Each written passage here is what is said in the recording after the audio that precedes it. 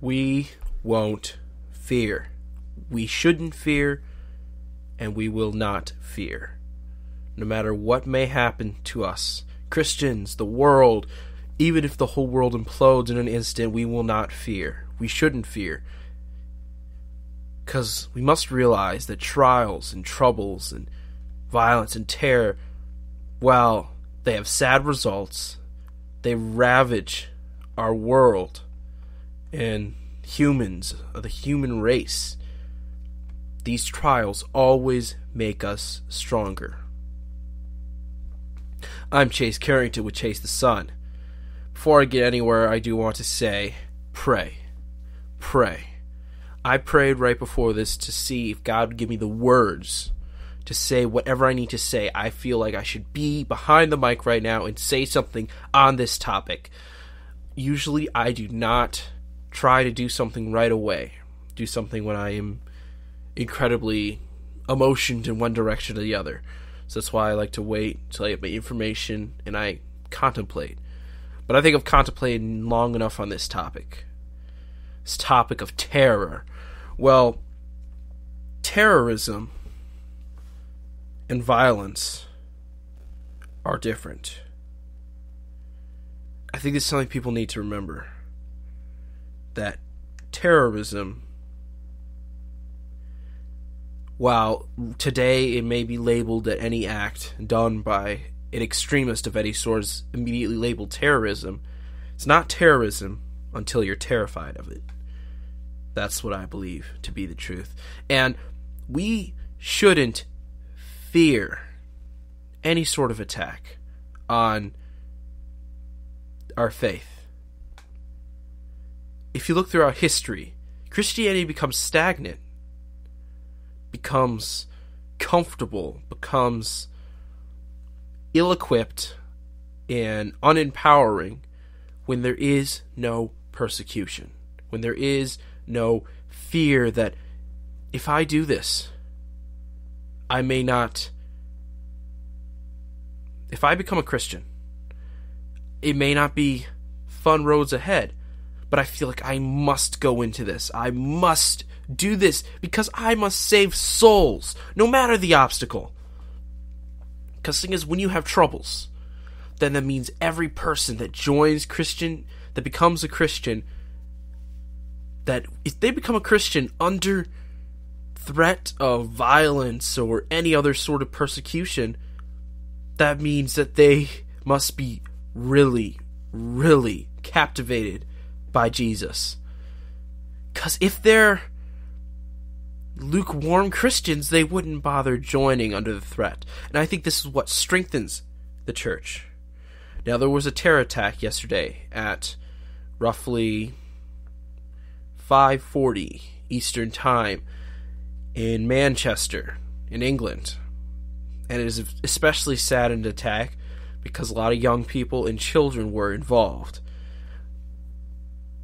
But I really believe that terror should not be honored. As Christians, we should literally pray the fear away. And I think it's important to fear and not fear. Only thing we want to fear is the Lord. And here's the thing.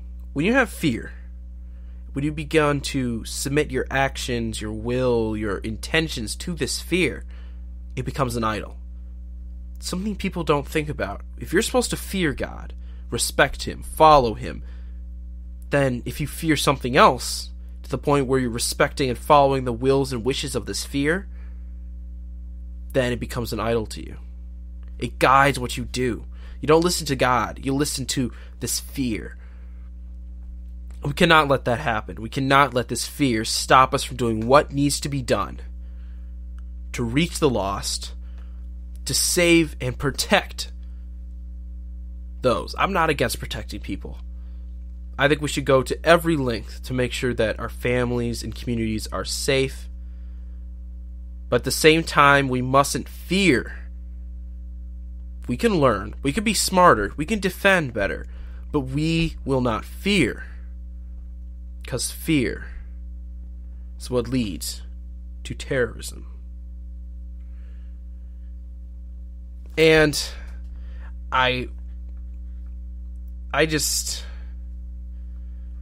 it's interesting. Basically, terrorism, one definition, is the state of fear and submission produced by terrorism or terrorization. The terroristic governing method. That's the thing. Terrorism, fear, any sort of fear, is used to govern the mind. It is used to control people. If you think about it, let's say a lot of these terrorist groups, if they were to come out and just attack us head on, just, guns in hand, come and attack us, they'd be done in an instant if they were all just come and invade America in a few days. Yeah, it probably would be a battle that would lead to a lot of death and a lot of casualties and destruction, but it wouldn't ended up controlling us. It would just embolden us. It would make us stronger. We're like, we have an enemy, they're in front of us, let's destroy them, let's protect our homes.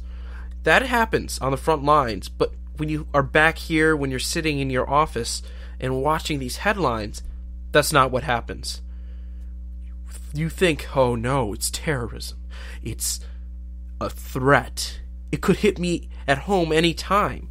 It could hit me at my next concert. It could hit me next time I walk on the street in this major city alone. This is what we need to remember. Terrorism is designed to control people. It is a version of mind control. Especially susceptible people are people who aren't on the front lines, who don't have a vision of the enemy. They don't know the scope of the enemy. They don't know how powerful they are. They don't even know, really, who could be the next soldier to plow into an enemy or plow into us. I believe, and I pray you believe, that if we pray, if we tell God we fear you more, we respect you more, we know that you will guide us way better than any terrorist with a suicide bomb will guide us. You will guide our steps, and not a terrorist. Not any sort of attack or any sort of terroristic method will guide us. Fear of something that is not worth fearing, that it becomes a power draining. It just takes the life out of your life. Think about if we all feared. If we feared that any moment a terrorist attack would happen, there'd be no jobs, no work, no socializing, no events, no nothing. Life would be bleak. There'd be soldiers on every corner. But as Christians, fear is not how we roll. That is not how we move forward. We move forward with love. That's what God uses to truly bring us to Him. Then you respect Him. First, He loves you. Then, when you were with Him, you have respect for Him. The fear of God, it is well known.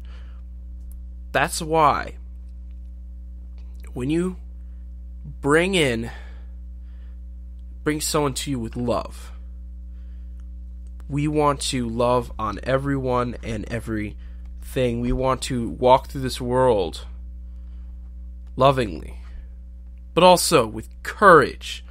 Love those who were previously unlovable. I know that word is something I created there, but it's... Don't fear. Just don't fear. It's hard. I'm not the bravest person you'll probably ever meet or hear from. I wouldn't even consider myself to be a super brave guy. But I pray that the Lord will let me be brave when He needs me to be brave the most. When He needs me to listen to Him. I hope that I have brought inspiration or I have told you, encouraged you. But here's what I want to leave you with. The biggest thing that I think is most important. Trials of any sort on any entity that is based off of Christ in Christianity always lets us be stronger. We are stronger than ever when it seems that our life's hanging by a thread. Because we are supposed to think that. This is how we should look at life. Because it is hanging by a thread in the long term of things. And I think we can't forget the fact that life could be over in any instant, so we need to remember that we need to live every second for Christ. That's why persecution has always empowered the church. And may it be a powerful tool used by our Lord to rejuvenate us. It is unfortunate, it is sad, all these terror attacks that are happening. We will pray that they will end, that whoever becomes involved with these different things come to Christ. We pray that there are limited casualties. We pray that no one gets hurt anymore. But just remember, if we don't fear terrorism, we don't give it any power. That's what I have for you today. I'm Chase Carrington with Chase the Sun. Thank you.